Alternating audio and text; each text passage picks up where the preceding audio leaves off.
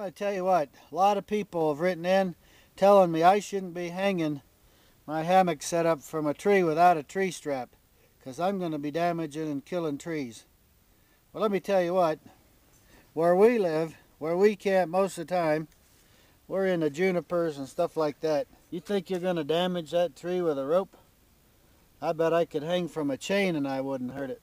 But anyway, I decided regardless, I'm going to mess around with the tree straps and work on a way to make them work, make them easy to use with our ponchos. So I'm just playing around today. Let's see what we can do here. Throw that out of the way. Take the rest of this down, and then we're going to play around with tree straps.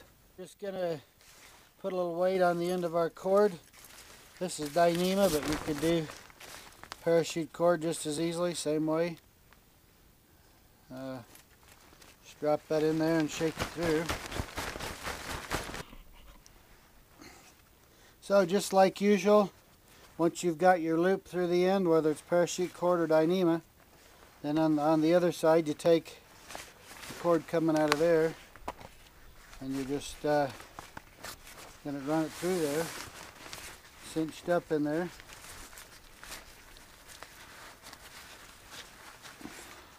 Once you got everything tight, now you're good to go. Now we're ready to do our straps. Now these straps have an eye sewn on a loop, an eye sewn on one end, and starting part way down there's a series of loops. And right now at this point we're not going to make these straps. We might at some point, but you want to get, if you get some, this is stronger if you get the kind they come like this and then double back, and then they're bar tacked right there. That makes, in testing, that makes a stronger strap than the kind that are just folded over and just bar tack loops. Anyway, so this end here is your adjustment end, and this other end here is the end you put around the tree.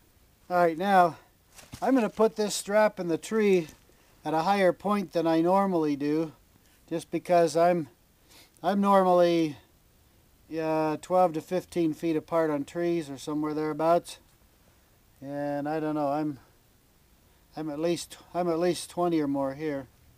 So I'm going to put the strap up a little higher in the tree than I normally would. So I just wrap it around, and then I got this eye. I'm going to pull everything through the eye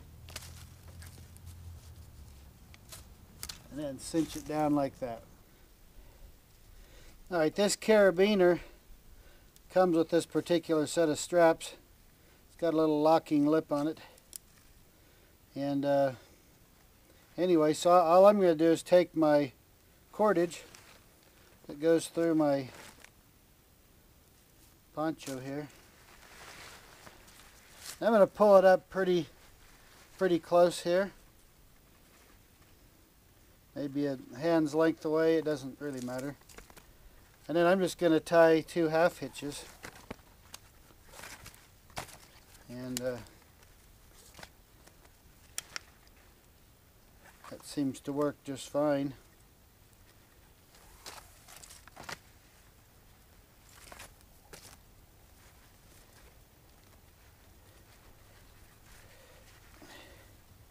Pull them down good. Now the nice thing about using these tree straps is I can just click this carabiner wherever I need to get me the right amount of tension, or for how I'm hanging between the trees. Alright, so now you can see that that's a little bit low. I'll be dragging my butt on the ground on that. So I just unclick the carabiner, slide it up here, wherever I think I need to go, something like that. And I can try it out. If I need to tighten it some more, I can go more on this end. I got room to go on that end. And now I'm good to go. So it's nice. I can hang farther between trees with a tree strap.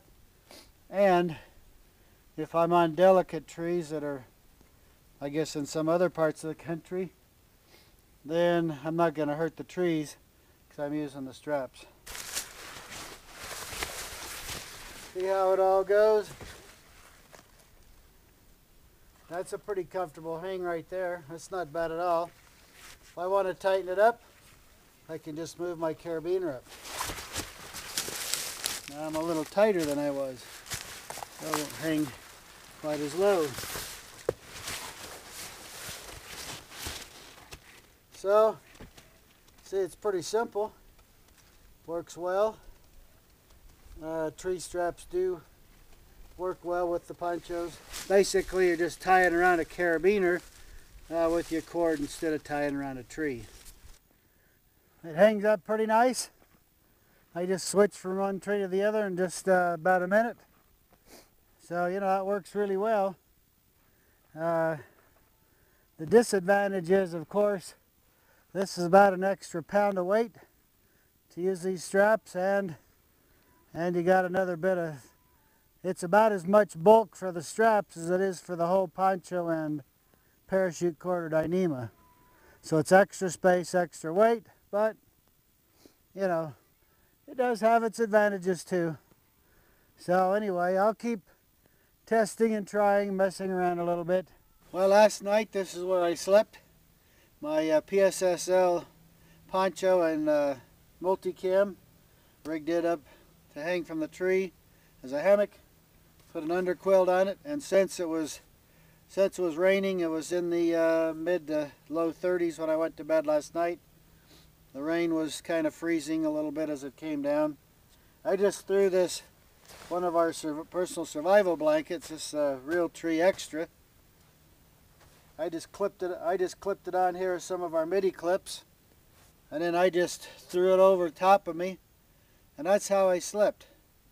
You notice I didn't put a tarp up or anything, and it was light rain, misty rain, icy rain all night long, and all I did was have this over me. Didn't get a bit wet, no problem. So, you know, you don't always have to have a tarp over you. If you know, if it's not a heavy rain, you might do just fine with something like this. So anyway, Perry Peacock Wilderness Innovation, just giving a little heads up on just some stuff I'm messing around with as far as tree straps to be used.